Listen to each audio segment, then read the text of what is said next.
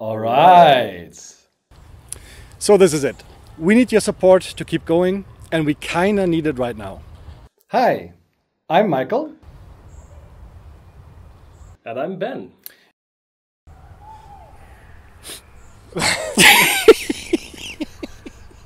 And together we are Painting Buddha.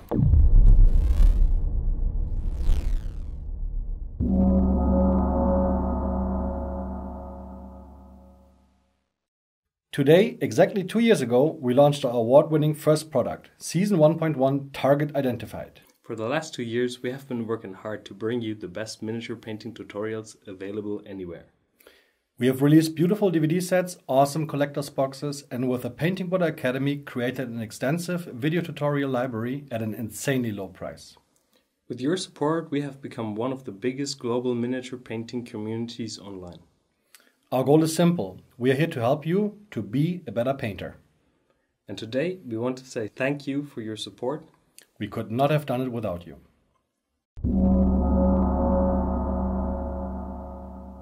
For over 25 years now, the miniature gaming and painting community has held a very special place in my heart.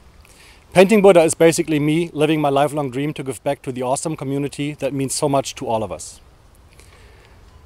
I have invested a significant amount of funds towards the realization of this dream, and as promised, I will continue to do so and draw zero salary. Believe me when I say that it took a lot of hard work and sacrifice to get where we are today. We've achieved a lot in the last 2 years and still have big plans. There's just one thing we sadly haven't achieved yet, and that is financial stability. And while we are grateful for all the support we receive, it seems that our business model is no longer sustainable. And that is why we're going to change it today.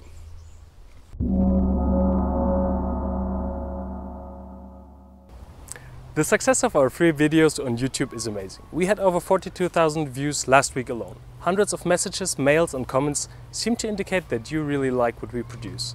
So here is what we're going to do. You want free videos? Okay, you'll get free videos right here on YouTube. All we ask for is that you consider funding us through Patreon. Patreon is a platform that helps to support content creators like us on YouTube. With Patreon, you can support us starting at as little as $1 per month. And the good thing is that Patreon lets you limit your pledge so that you have full control over how much you spend. Perks included, no strings attached.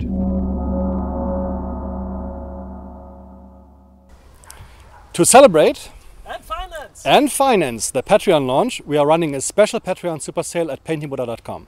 Save up to 33% on our entire range while supplies last.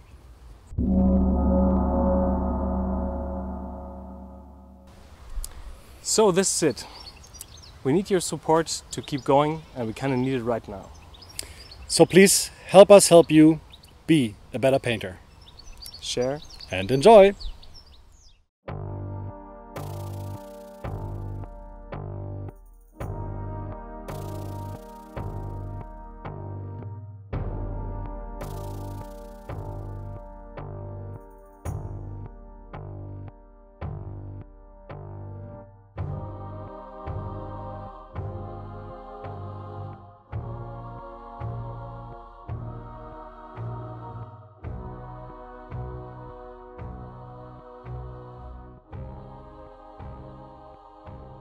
Welcome to the next Age of Sigmar video from Painting Buddha. This time we have a special guest in the studio, and I'm very happy that he's here today to film with me. Jack Crow. Hello. Yay! Hey. How you doing? Very good. So I think you're at least as excited as I am to be here. Possibly more so. Yeah. Possibly more so. So I think that's it's a really fantastic idea that you will be here filming with me. So we have a different impact on the questions because we guys are really used to do the videos by now. So it's really good to get like a neutral view on my painting as well. We would like to thank you first of all for the massive support that we had, and people keep sharing, and it's quite amazing actually to see the views go up with the Age of Sigmar video.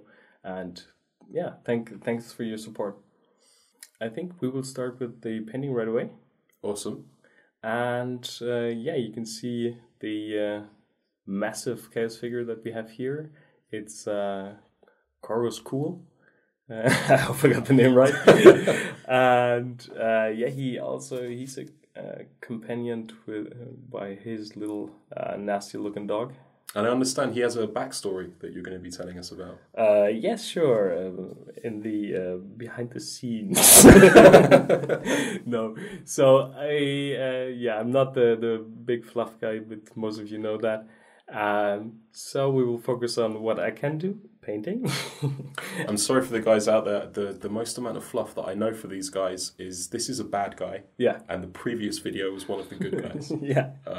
And we will try to show that by the use of color as well. So also the gold parts here on that figure will be more greenish, a bit more cold. So we have a contrast there. And the figure is quite nice. It's amazing for a plastic miniature, actually. They're beautiful. Yeah, really beautiful. I think for a kit that comes out that you just clip off and is ready to go. Yeah, fantastic. Also, the depth actually is quite interesting.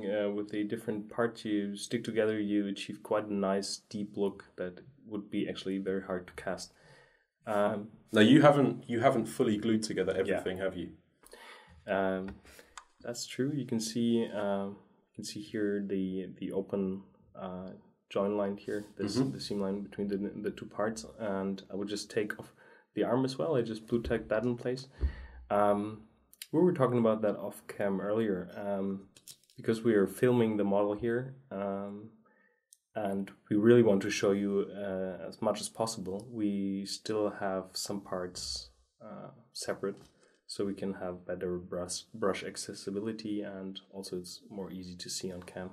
So, something like this, which has such a high amount of detail on you, do you have like a real detailed plan before you go into it of how you're going to attack the miniature?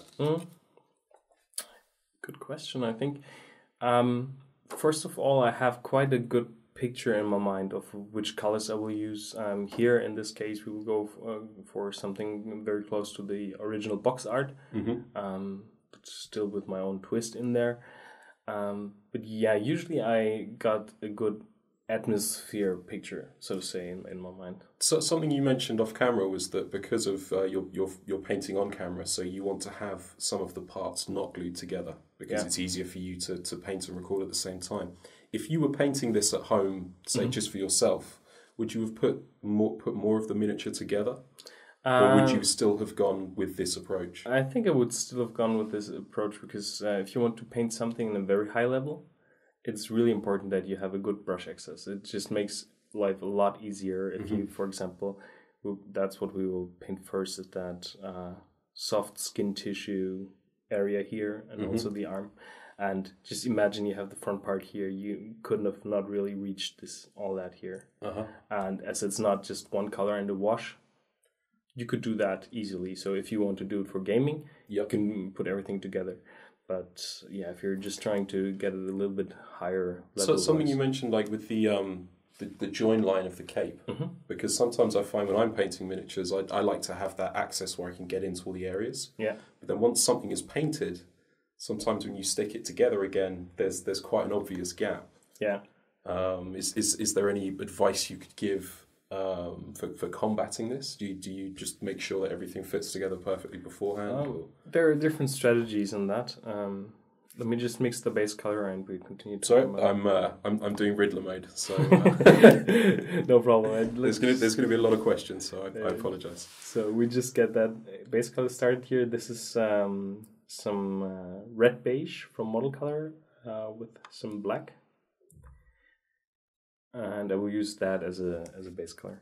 There are different strategies on how you could actually approach that. One is that you just glue everything together, not everything together, but just place it and fill the gaps with milliput, and then break it off. So you have like just a very fine line from the milliput. Oh, okay, yeah, that's a good one. Yeah, Matt really likes to do it that way. Because this line you can easily cover with glue afterwards. Okay. If you want to do it very, very fast, you could just simply go for PVA glue, actually. PVA glue covers even big seam lines quite well. You know, I even have painting books from a certain miniature company, which are from like, I don't know, about 5-6 years ago, I think, and they give recipes for washes, and they say to put a drop of PVA glue in with the paint because it helps it settle in the recesses. Yeah, the PVA glue is quite interesting because it changes the surface tension quite a bit, and because of the high surface tension, it's also good to fill gaps with that. You could do that here. In this case, I will just close it with some milliput afterwards, because it's quite easy to access on the top. If this is the first time you're watching one of these painting Buddha videos, what brushes do you personally use? I prefer Winsor & Newton Series 7, the long hair ones. There is also a series by Winsor & Newton, the Series 7 miniature. The miniature, they're slightly shorter, aren't they? Yeah. They're quite nice for freehands, the short ones, because you can control what you're doing with the brush quite a lot better. But the long ones do give you quite a bit of time, actually, because you have a lot of paint and water in the back of the brush. So you can see even here we've been talking, and I still have like plenty of paint in there too. Something I can see on the screen now is that you haven't completely loaded the brush all the way up to the top. Yeah. Which was something I used to do in the very beginning, and I'd get through brushes very quickly. Is just to try and load like halfway, and it will start to fill up a bit and not to clog up the whole brush. Yeah, especially when the paint gets to the very back here, the brush to the very end, to that silver tip, and the paint dries up there. It's really a problem because that will make the bristles just spread a tiny bit, and you don't get that fine point anymore. And really, the quality of the brushes can be really easily measured in the quality of the tip and how long it holds the tip. And for this miniature, you're using Vallejo Model Air. Yeah, it's actually it's a combination of different colors. The red beige is from Model Color, and my all-time favorite, one of my all-time favorite colors, the tank brown, is from the Model Air range. Yep. The black again is Model Color. There is Games Workshop color on the palette. So I also mix within the whole world of the whole range. I'd be interested to know Vallejo's sales figures after these videos, because I know probably deep sea blue. It's probably the sales of that has gone up. And I wonder if tank brown is now suddenly going up. Yeah, guess so. Yeah, be here in the Battlefield Berlin where I buy most of my colors and of course, I'm in Berlin, Battlefield Berlin. Yeah. They always tell me that, especially when I'm giving like a painting class, people go like, "Oh, okay, hey, I need tank brown, dark sea blue." Yep. So, okay, you're one of the students, right? Something I'm noticing that you're doing here is you're being extremely neat for the base coat. Yeah, because I guess people are also wondering about that. I'm using black base coat this time. Sometimes I'm doing black and white. But one advantage of being neat here and when you place the base color is that you can actually keep some of that black borders later on and keep them already as a kind of maximum shadow. And if you would go all the way over with the skin tone, you wouldn't have that sharp line here. Yep. So I like to be quite precise on that. Is there any reason why you've gone for an all black primer on this miniature? And say, is it for literally that reason that you can have some nice shadows reserved? Yeah, I just skip the lining process. And which is so fun. Yeah. It's fun, but it can be also quite boring actually, because if you have a miniature with a lot of armor plates like that, and you would have to do the framing work on all of those, that would just drive you crazy. So that just saves me some time. Plus, I can achieve a very high contrast, especially for non-metal. I like to work on a black surface, on a black underground, because this way, for me, it's quite easy. I see black is like the darkest spot on the miniature, and it's just very easy to watch and judge the contrast from there. All right, so we have the base color here, and it's quite nice because we can see the muscles here quite nice here with the studio light. You can see that already looks a bit like painted highlights on there. So I will just continue now highlighting that area here. I won't even like take the base color of the skin and paint it all over the model, because with the wet on wet and loaded brush technique, you're just focused on a very small area, and you don't need to do that now. Also, just skin color parts are just here on the back of the model. That here, the main part will be later covered with a front plate, so we will leave that black. I think that's something to mention as well with a figure that's so detailed as this, is to really make sure you know which areas need to be painted at what point, because sometimes I've painted a miniature and I've done one area, and then there's that little bit at the back of the head. You're like, oh damn it, I have to go back and do it again. And you're at a completely different point. You know, your brain's already moved on to the sword. You know. So we have some base color in the brush. You can see that it's not all the way to the top of the brush, but just more on the front. I think that's where I've tried this loaded brush technique and had very mixed results. Okay. And you see now I loaded up the brush way too much with the base color. Okay. Yeah. It's nice to have some room in there for some water as well. So we will place the light here for the highlight, and just with the back of the brush, with a little bit more pressure, get some of that skin tone to flow out and just create a nice little dramatic blending there. So with the I mean, I know to say recipes of how thick or thin paint is you know, I think a bit foolish, because everyone has something slightly differently. Especially because if for me, I have paints that are laying around for like 10 years, and then the consistency changes really dramatically. With the model air, are you literally just using straight model air for the base and then pure white?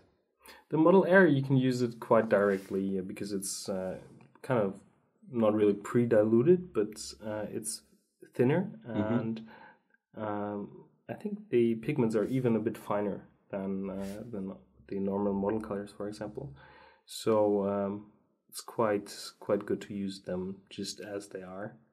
The model colors, you have to thin them down, especially when they're like laying around for a while on your desk. You always have to find like a good and working consistency for you. It's better if you're not sure to work thinner, because that will preserve some of the details and you're not smearing paint all over the model. And also, if you make mistakes, it can be slightly. I was about to say it can be slightly safer. Yeah, like with the Randolph model, Michael was saying that you use a lot of glazes on there. Yeah, and that it's hard to make a mistake when you're working with glazes. Yeah. Plus, for the Randolph, for example, the nice thing is that he's got like a very realistic skin texture, and with glazes you really can work with the sculpt. Rather, when you do the blending like that, that covers actually quite a lot of the surface texture from the model. Mm-hmm. So you want to make sure that you adjust the technique just to the figure and also to the look that you want to create. Uh-huh. With glazes, you can get a very nice, realistic weathering look. Whether if you do a blending like that, that will always look like very soft skin-like. With the white that you put on the tip, is that literally pure white, or have you thinned it? It's pure white, and it's a lot thicker. I was going to say, because that looks like quite a thick white. Yeah. Here, this is some artist quality acrylic color. Yep.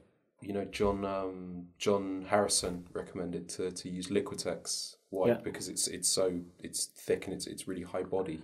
When they changed the Games Workshop paint range, I was looking for another pure white, and I found this one here from a German brand called Schminke. Mm-hmm. And brilliant name, love it. So I don't know what it means. Brilliant name, absolutely love it. It means makeup. Oh no way, that's cool. Schminke. Yeah. Schminkit. Schminke, love it. And yeah, the nice thing is you can blend it for quite a while, but actually it also works in almost the very same way with the model color titanium white. I was going to say, you could do this though with pretty much any white. It doesn't have to be that paint.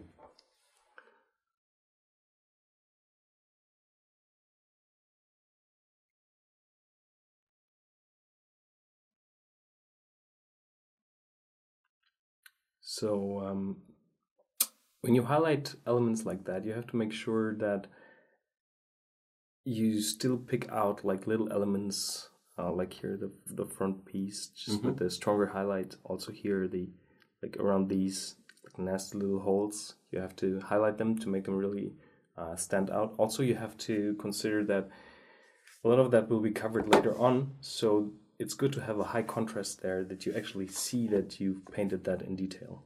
Is that a face in his flesh? No. Is that just? I think that might just be the way it's playing. Yeah, it's just like reading clouds. It's like no. Yeah, that's exactly it. Just right now, it kind of looks like a face with some teeth and. Yeah, but I think that you can see some like organic elements there, but not really sure. I think it's not a face. On the battlefield, you probably wouldn't have time to stop and ask him. Yeah, is that a smiley face? Is that yeah?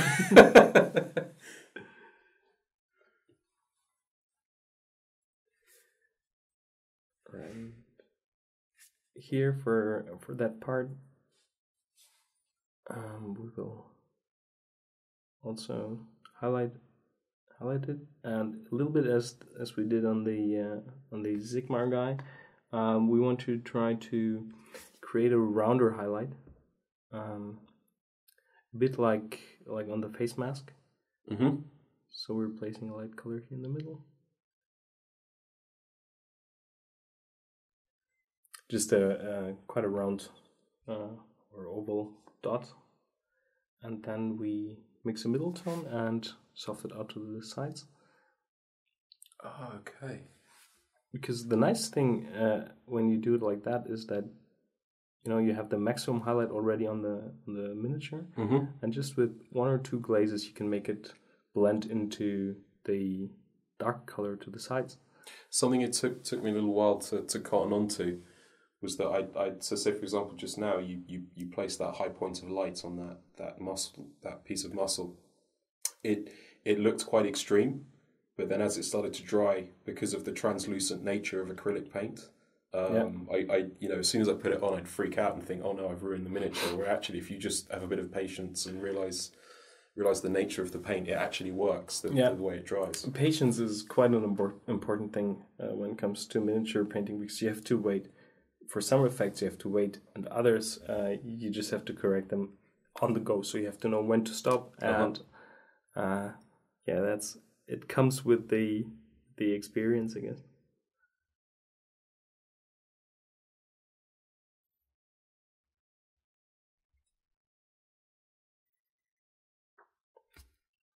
Okay. And soft it out with a clean brush. A clean brush or a licked brush? A somewhat clean brush. Don't do the brush licking thing. I always now after watching your videos, I always quote Kirill. I love the bit in the Highlander video where he just Michael says, "So Ben always licks his brush. Do you lick this brush?" And he just turns to the camera, "No, it's a myth. Brush licking is a myth." Kirill's comments are really unbeatable. After seeing some of his work, I expect it, like with artists, some artists can be quite flamboyant. Yeah. And how amazing his stuff is not the person I imagine Kirill to be. He's very just direct and to the point, and there's no flamboyancy about it. It's just done. And it's very, very to the point. To get in a bit of more interest in the shadows of that flesh part, I mixed some turquoise in there, model color turquoise, and a little bit of black and tank brown to get some shadows in there. So I added a bit more blue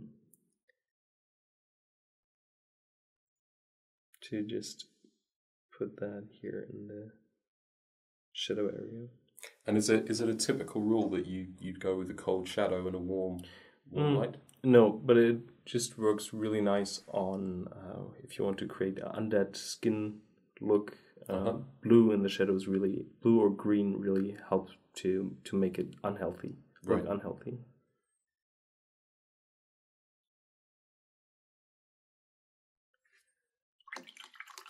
Okay, for the I think that's already okay. Under the armpit, that part will be quite covered, so we won't see that. But I will add a bit of tank brown in here,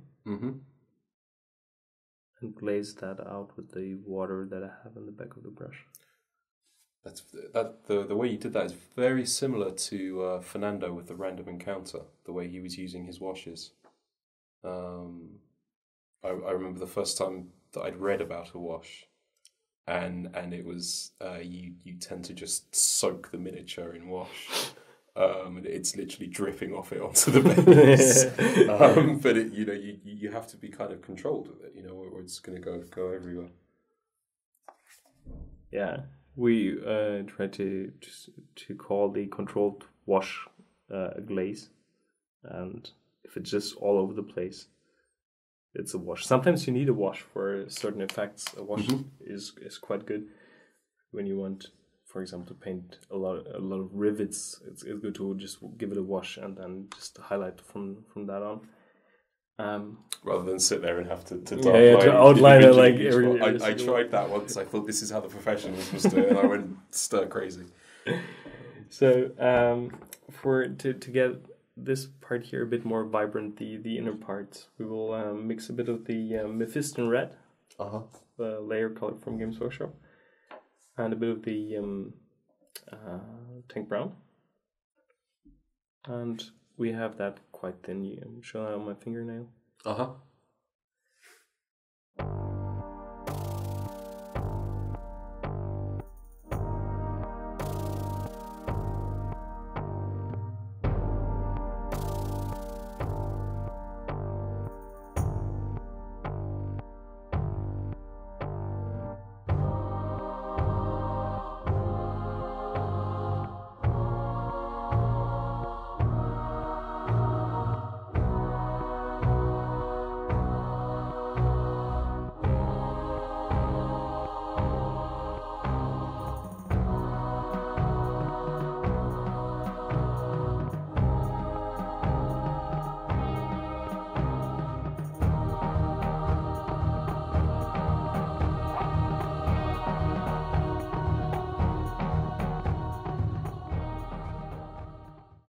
I can never paint when I have that tiny bit of water on the silver part of the brush. Yeah, it's Or you know that when you're about to do something really important, like an eye or something, and there's that little blob of water. You're like, please don't drop, please don't drop, please don't drop.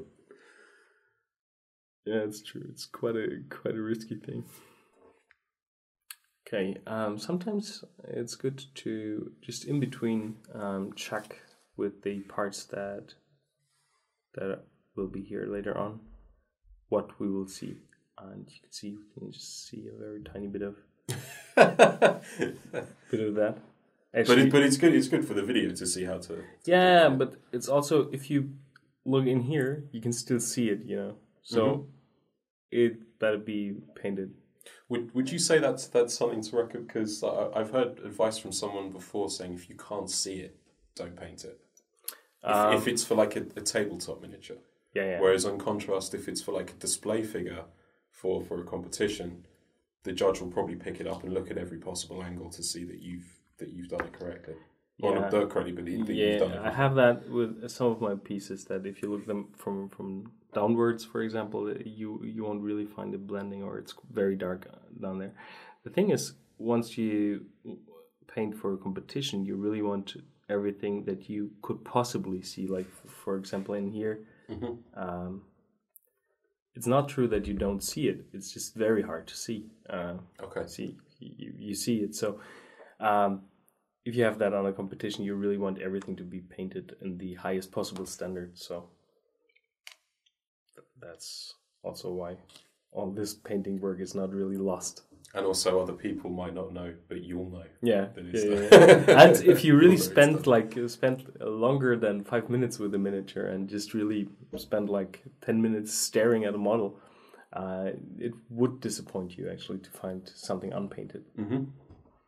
I will continue to put base color on the upper parts here of the flesh. We will here in the end just see the neck, the back of the head, and part of that muscle here. I think I would just go and quickly do the layer of base color off cam because it's a bit boring maybe for you guys. So we will be back for the highlight parts, and yeah, that's it. All right. So as you can see, base color on all the flesh parts, very dark in the back and not very precise, but flesh color. This will be totally covered with the cloak later on, so we don't have to really worry about it. We were actually just discussing that off camera, and if you're painting this at home, feel free to leave that area because it won't be seen. But we were saying that you'll know. Yeah. You know, you'll just know that it hasn't been done. He's naked under there and he needs some flesh. True. All right, so we will continue in the very same way. Always keep in mind that the way you place the highlight or the shape of the highlight should be like a smaller version of the shape of the muscle or the object. So a round shoulder pad needs a round reflex, and an oval muscle like that need an oval reflex. That's a very interesting point. That when you start changing the shape of the reflection of the light on the object, that will really be a game changer on your miniature, because it's something even a lot of pro painters don't do. They highlight just from the top, very bright, just in one straight transition. Like maybe I can show the difference just here on the thing. On the shoulder here. So if you would do just a blending from light here to down, darker down there, it's a little hard to see. I might just do it stronger.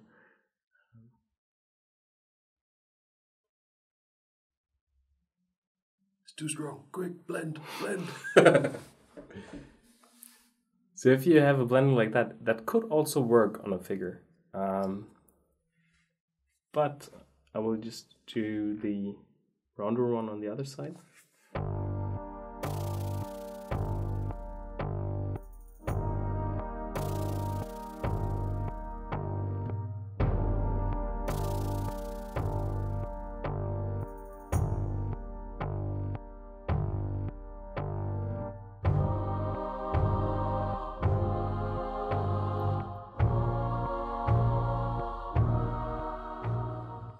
Got you.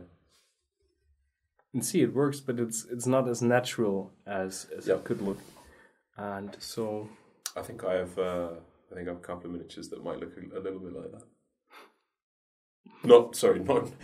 Not your smoothly, beautifully blended flesh, but the very high spot, you know.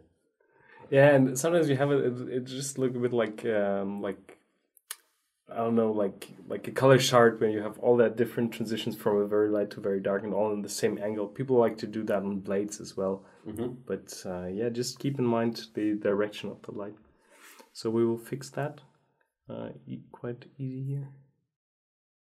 Thin base color again over it. Something a friend of mine said that that gave me a bit more confidence when painting is that at the end of the day, it's only paint. Yeah. You know, there's you can always fix it.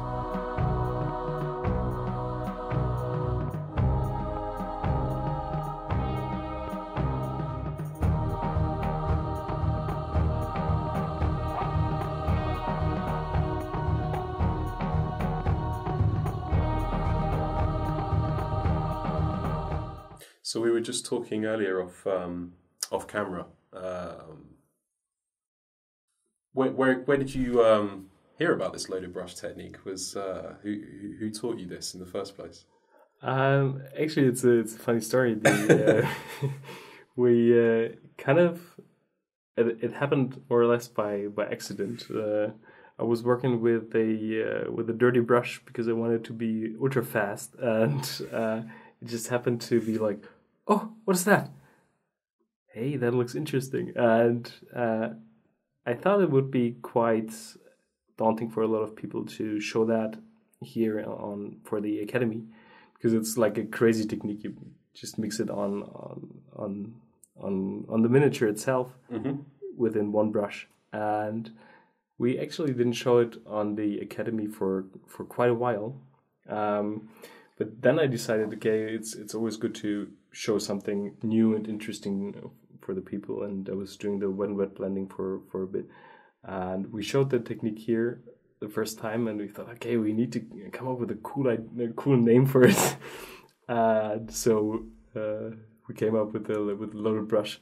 So actually, that is a homemade painting Buddha technique. Awesome. So let's get some shadow color in there. So it's the base color with some tank brown. I have to admit to being slightly disappointed to the origin. I was kind of hoping you were sitting under a tree and an apple fell on your head and you just kind of bink. It's always good to admit when you're having good results from your own laziness. You have to pay respect to that. Would you say that since you like started doing the loaded brush that your style of painting changed, or it helped you achieve the same style but quicker? Yeah, I think it just speeded things up for me. It does change the look a bit because you can achieve very strong highlights with that, like on the small spot. If you do that manually in classic techniques, that might take longer and look not as satisfying, because you actually can adjust the sharpness of the highlights that you paint quite well. You can blend them in a bit, not blend them in at all, and so you can vary on the surface. So it might have also changed the style of painting. And the good thing about the technique is it really speeds things up, and you have more time to actually correct things and work until you're really satisfied, because when you're faster, you can just you just have literally more time on the figure. Mm-hmm. And here, for example, on that shoulder muscle here, that's a very nice area for a loaded brush, and doing it with classic techniques that just might take a while.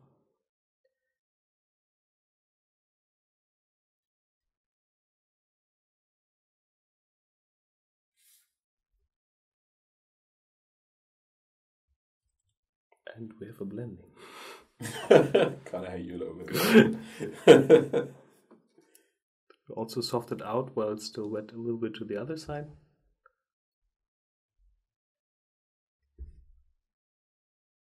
And nice.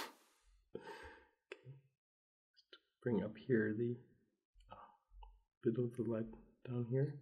If you guys are listening out there, I must apologise because I'm a little bit starstruck at the moment because I'm sitting across the desk with Ben Komets. I'm used to watching these videos on a computer screen, so I apologise for that. No need for that. So yeah, just softening out the transition a bit with a glaze of a light mid-tone.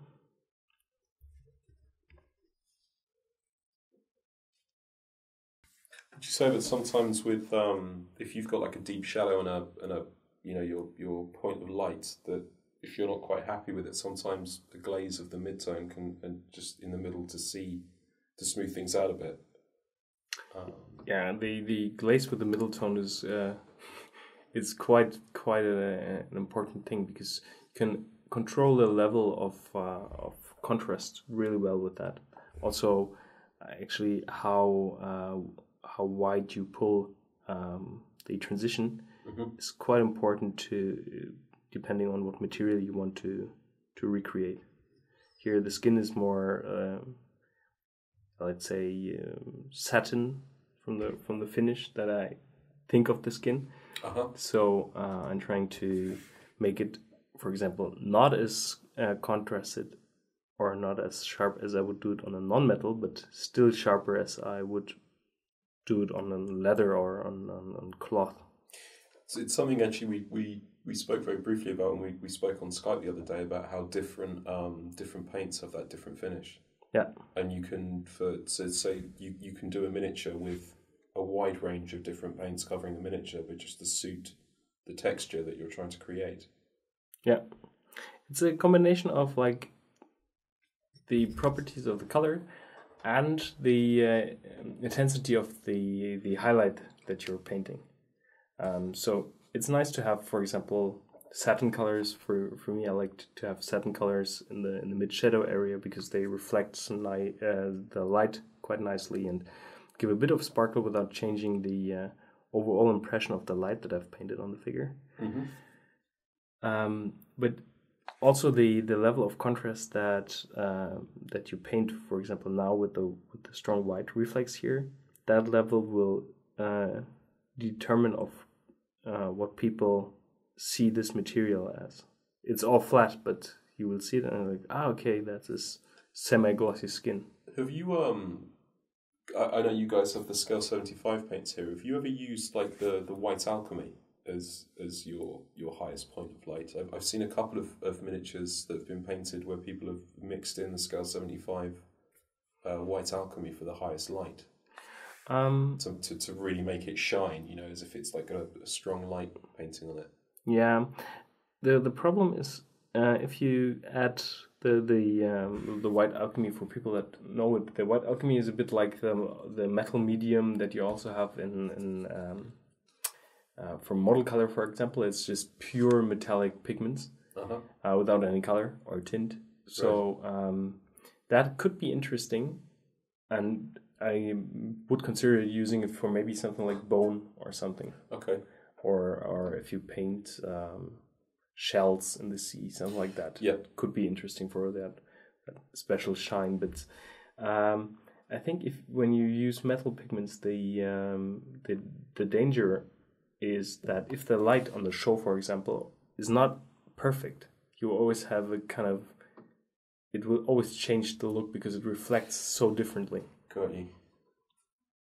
That's why I also like to keep the highlights rather flat and matte compared to the shadows, because I want my highlights to stay on the very same spot, no matter where I present my figure. We see here on this part of the face, we have it's like a skull mask just on the top, and he's got a little piggy nose. That is so cute.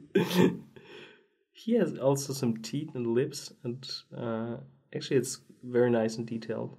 So we will just use some tank brown to cover teeth and lips and also the inner part of the mouth.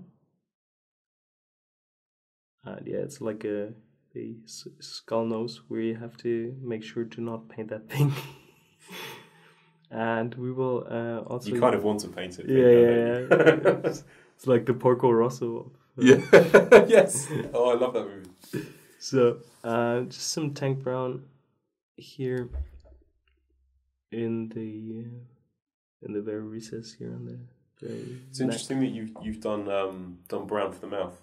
I think some people might go towards doing pure black, but that could possibly be too dark. Yeah, would you say? It's a little dark. Plus, because I left the black in there before and just added a thin layer of the dark brown, it will still be darker brown than, for example, on the lips. You can see on the lips the pink or the flesh tone is still shining through a bit, and therefore it's quite a bit more brown actually. This comes back to what we were saying before about how you need to get used to try and get used to the translucent nature of acrylic paint. Yeah. How painting one color over like say 3 different colors, you'd get a different effect. And it's very important when you change the colors on a model with glazes on a larger scale and just work on larger surfaces with different glazes. It's a very nice effect and advantage of acrylic color that it overlaps and the color changes within the different overlapping tones. For metals, for example, it's very good to work with brown and blue glazes to create a very lifelike metal. And where it overlaps, for example, if you use tank brown and dark sea blue, surprise, surprise, surprise, surprise. But if you use those two, where they overlap strongly, they will almost end up in a neutral, desaturated purple. And in other parts, you have a more vibrant red from the tank brown and a more blue on the other side. Actually, I have a question for you. Have Vallejo ever contacted you about possible sponsorship? Maybe having a little Ben Komets face on the side of some tank brown or some deep blue? Sadly not, no. I wonder why. If you're out there, Vallejo, very... if you want my face. It's quite important to pick out the chin here with a strong highlight. Also the side of the cheekbone here.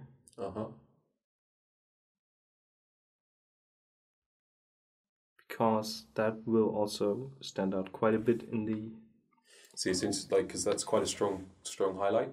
And to look at it when it's wet, I'd instantly think, oh my God, I've put on too much. But then as it starts to dry, you can see the other colours below shining through. And even go a bit brighter here, the small dot also there. Something I saw an interview of Shoshi when she was painting, and she was saying that with white, it was something she'd only just recently learned, was that with white, pure white, is just to have that very tiny dot, because often white having pure white, like more lines of it, can look a bit odd. It doesn't look as natural. Yeah, and you have to be very careful with using pure white. Funny thing is, it was really at some point in miniature painting, if you use pure white and black, people go like, "What? You never use pure white and pure black on a miniature? That's way too strong. It's so unnatural." But if you just use it in the right spot, it can really bring your contrast up a lot. For years, I've been just painting without white and black, and then I added white to my palette, and I was like, "Oh, now that is the contrast I've been looking for." So this is the contrast. Yeah. So you see, with the light skin color, I also dotted in the teeth, just being very careful.